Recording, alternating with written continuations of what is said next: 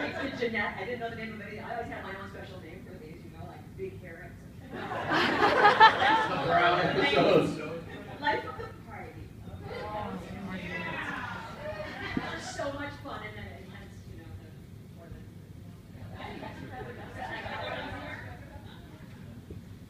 I don't remember the names anymore either. Describe it. Jeanette. I will tell you the episodes.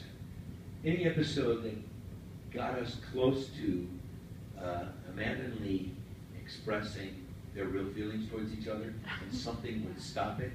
Like when she's on the gurney. You were good at that. Like when she's on the gurney in the ambulance, and I tell her how much she's out cold, and she actually hears me saying, "Oh my God, you people creep me out." Suddenly this became a Jeopardy episode. I know. But those were the episodes I always found that they were a great tease for the audience, and it was always that just, you know, oh, please, say it, do it. And something happens, and they go. And, you know, the near miss kiss, those things, yes. Yes. What? Yes, you were. But that was also the 80s, which was called television sexual tension. And how long are we going to sustain this before you, the audience, got nuts and said, when are they going to kiss? When are they going to do whatever? And, you know, I'm starting to see that on Cedar Cove now. I'm going, please, Andy and Dylan, please, finally get to it. Get it on. You know, 2013, you're adults. Okay? So, but Amanda and Lee had that wonderful innocence about them. That's why we look back fondly at that.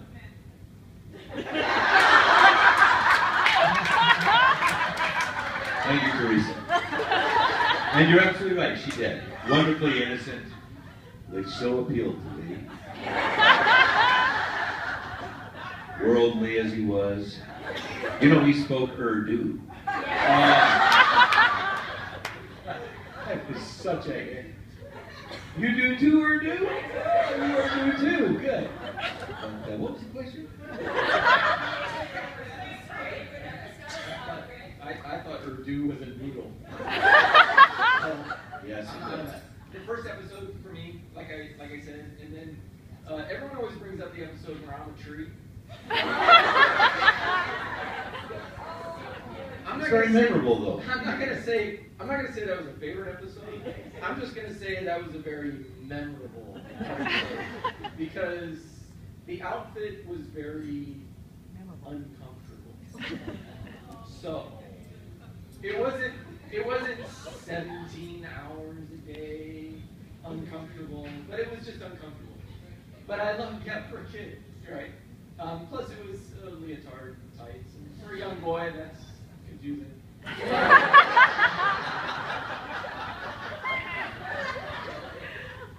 I don't know, at 30, I enjoyed mine.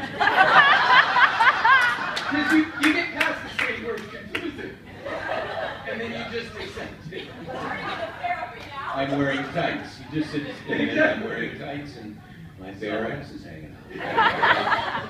So, and what's funny is everyone goes back to that. Hey, Craig, do you remember when you were a tree? And I just kind of adjust and say, yes, I do. But my favorite was the first episode. That was great. It worked good.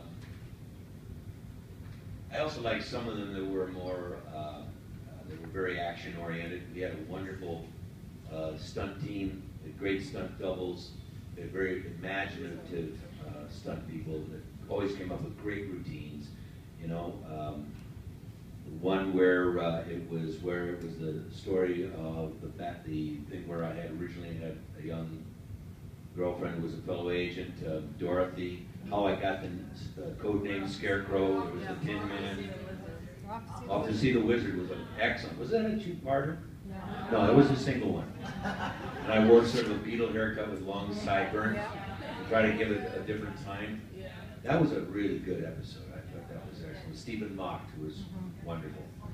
There's so many. I mean, it's very hard for me to pick that.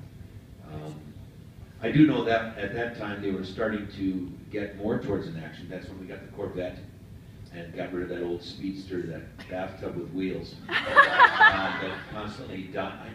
I know you would like that car, but the stunt puppies, they wanted to be able to tear ass around corners, fishtail around, and go at 80 miles an hour, you know, in front of all those cops. It was so much fun. But you know, but we always had great routines, fights, those type of things, and how they worked, you know, Amanda's character into finding some housewifely, common sense weapon like a frying pan or whatever, after I was shooting it out at the bad guys. By the way, I couldn't hit a barn with that. Notice he was the worst shot in the world. At 8 o'clock, at 10 o'clock, I would have been the best shot. But at 8 o'clock, we weren't allowed to kill anybody with a gun. Only the bad guys did that. And then we had to find a way of getting rid of these guns so that we could finish it off.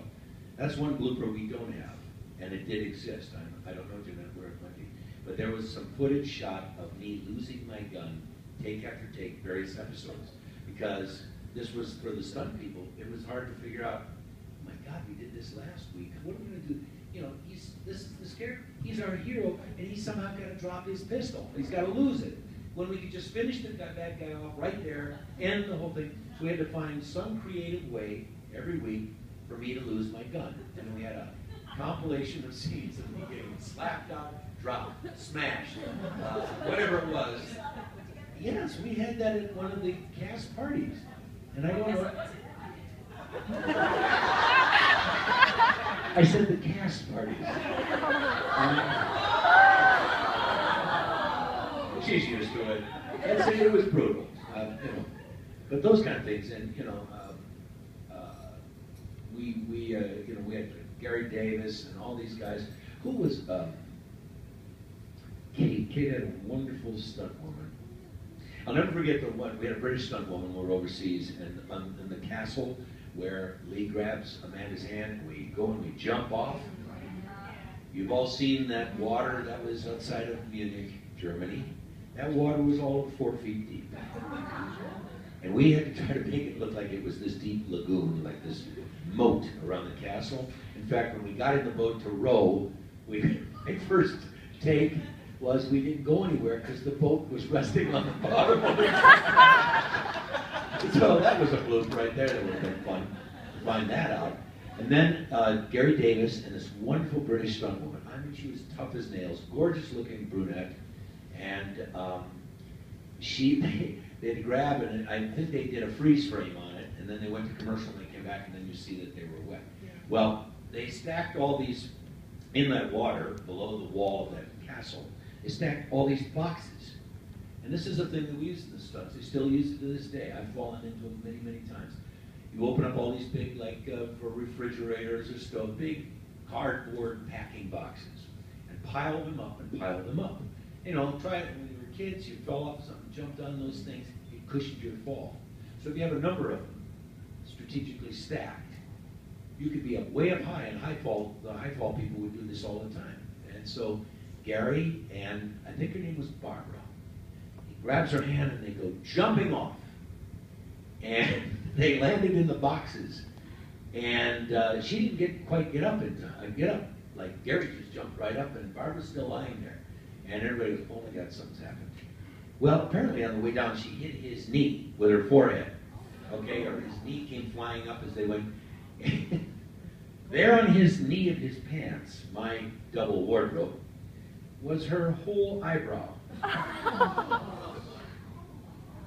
It was implanted in his pants. It's a true story. And she had no right eyebrow. This is a good-looking lady. And she goes, with typical British sort of aplomb, she goes, oh. Oh, don't like that much. And thought nothing of it after that. Brushed it off and walked away. Oh, don't like that much. I thought she was knocked cold, you know. And here we had it. We kind of went like this and it fell apart. It was literally her hair all got scraped right off. No, it wasn't false eyelash, no. She walked around and they did some pencil. She got all red there and everything for a while. But she was tough, but she was good. I ended up in England and she threw a party for us when we got to London finally one weekend, and I remember I was so missed my horses. She was a horsewoman, and she let me go down and muck out her stalls. What was the So here I was, question? the star of the show, cleaning up horse poop. I had to muck her stalls. Don't go there. If you're a horse person, you kind of know, right, Teresa? Thank you.